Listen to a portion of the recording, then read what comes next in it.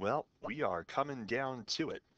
Uh, we continue our look at volumes. Today we take a look at volumes by cylindrical shells, and as with the other volume problems, it is motivated by taking a region from A to B under some function f of x and revolving it about an axis. But we're not going to revolve it about the x-axis, we're going to revolve it about the y-axis. And that creates a very interesting dynamic because if you revolve this about the y-axis, you get this weird sort of a bundt cake sort of a thing. Let's see. Let's clone this sucker, see if I can show this to you. Let's flip this thing like that.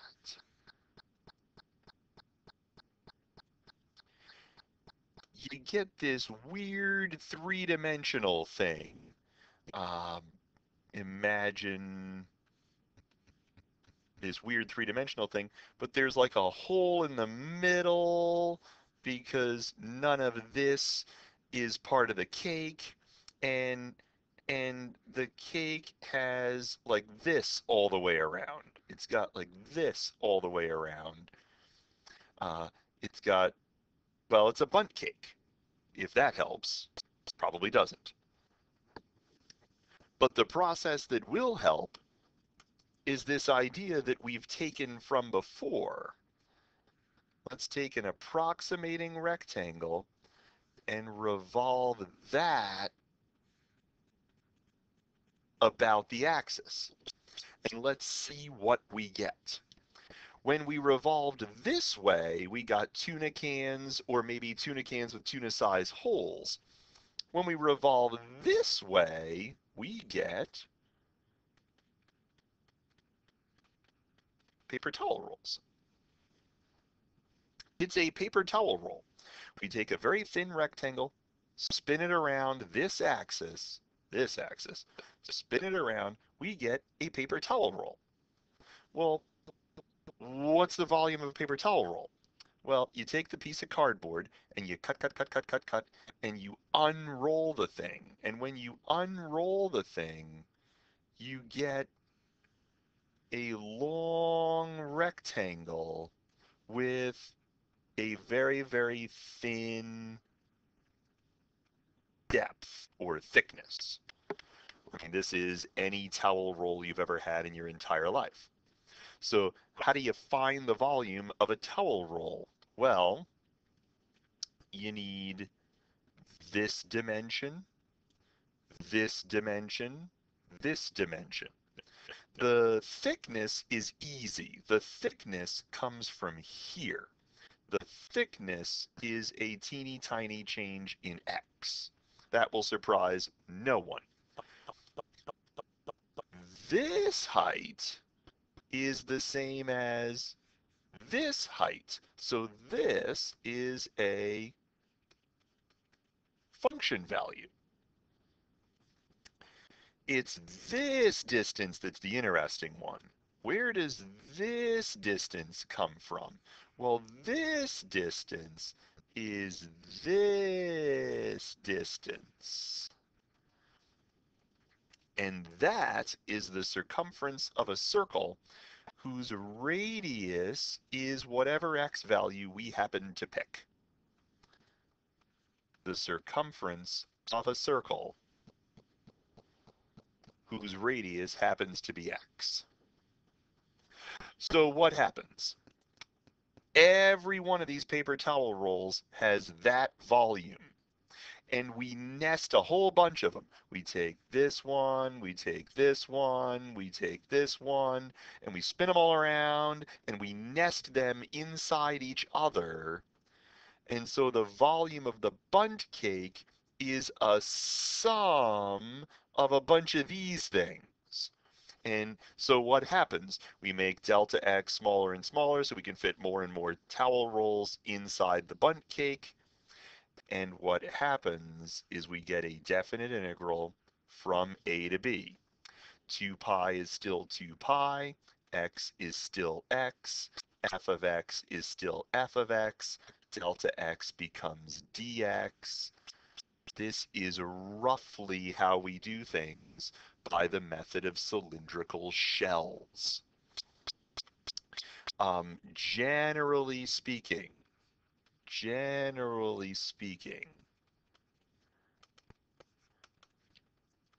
if you're looking to do cylindrical shells, it's 2 pi times the radius of the shell times the height of the shell dx. The radius of the shell in this case was x. The height of the shell is normally a function value, so this is normally what we do, but this is actually what we do. What's the clue to use cylindrical shells as opposed to discs or washers? What makes this lesson different than the last lesson? The axis of rotation is parallel to the slice we take. If the axis of rotation is parallel to the slice we take, we get a bundt cake. We get this. In the lesson we did last time, we rotated this way about an axis that was perpendicular to the slice we take. If the axis of rotation is perpendicular to the slice we take, we get tuna cans. But if the axis of rotation is parallel to the slice we take, we get this. I shall illustrate. With the canonical example, this is y equals x squared from 0 to 2, maybe 3. This is the region that we're going to rotate about the y-axis. You get a solid. That solid is basically a cylinder, but carved out of the middle of it is carved out of the middle of it is this hole that looks like that. So it's a cylinder, but stuff has been carved out of the inside of it.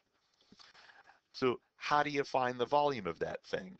Well, if we're rotating about this axis and we want to slice like this, well, cylindrical shells seems like the way to go. So the volume by cylindrical shells is the integral from 0 to 3 of 2 pi times the radius of the shell. Well, the radius of the shell is the x value we choose times the height of the shell, that's function squared, dx. 2 pi, radius, height, thickness. Well, I think we can actually do this. The 2 pi can come out to play. X times x squared is x cubed. And the fundamental theorem part 2 says we just find an antiderivative, sub, and subtract. 3 to the 4th is 81. That's over 2. 81 pi over 2. Could we confirm that with a washer method? Sure we could. Sure we could. We could decide to slice this way and spin around.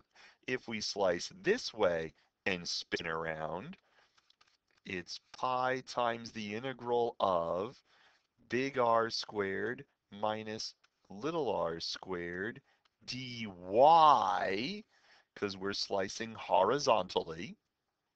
We would go from the lowest y value to the highest y value. Big R would be this full distance, and that's 3. Little r would be this distance. Well, I don't know about that distance. This distance would depend on this x value. This x value is the square root of y. So that's not bad. That's pi times the integral from 0 to 9 of 9 minus y dy.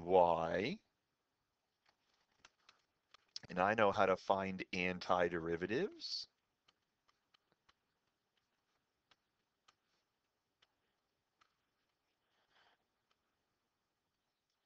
So that appears to be 81. That's an 81 minus 81 halves. That's that. You get the same answer either way in this case. You get the same answer either way in this case.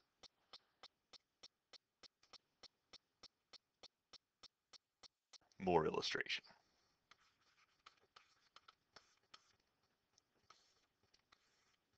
Whoa.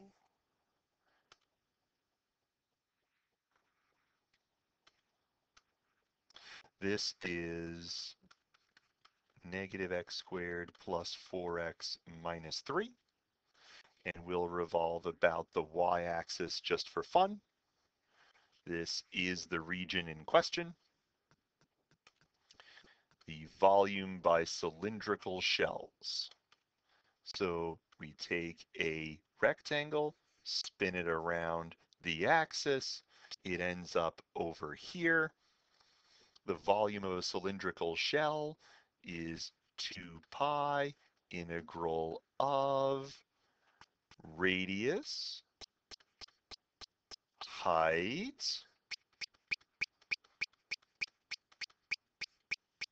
thickness. Radius, height, thickness. And the rest is algebra. We distribute.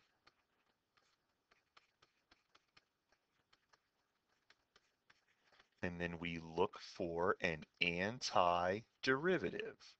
Negative 1/4 x to the 4th, 4/3 x cubed, 3/2 x squared, from 1 to 3, and then we substitute. The 3 goes in. The 3 goes in, that's 27 over 3 is 9 times 4 is 36. 3 squared is 9. And then minus a negative 1/4 minus a 4/3 minus a negative 3/2.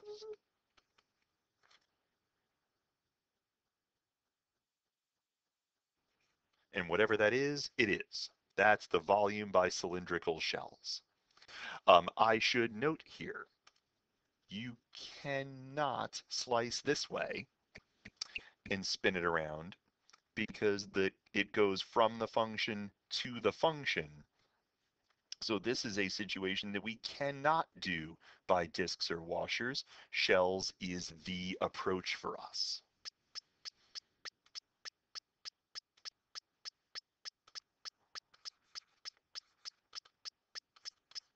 Well,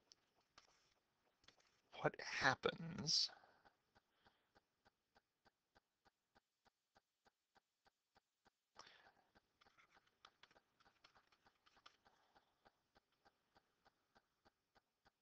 oh,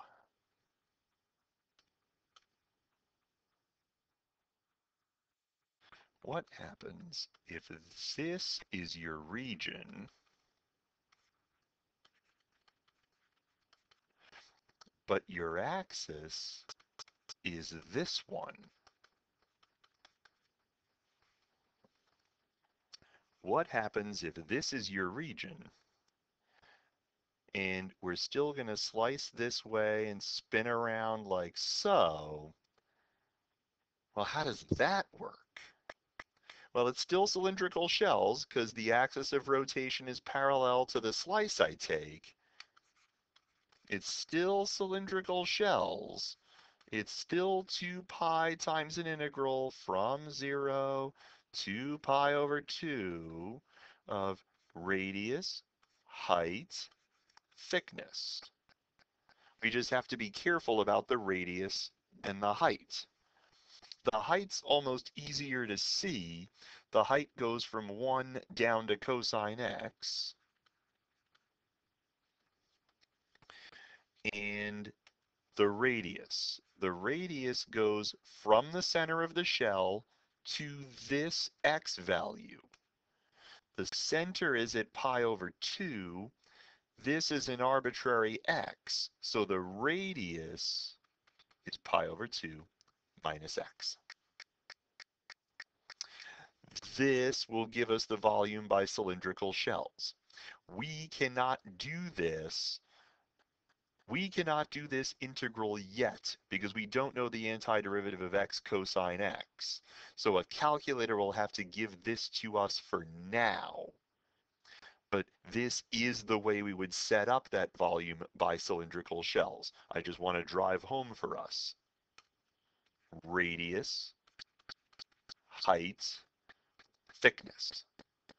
As long as you know the slice is parallel to the axis of rotation, 2 pi, radius, height, thickness, you are going to go far with this material. All right, the rest will happen in class. I will see you there and look forward to it.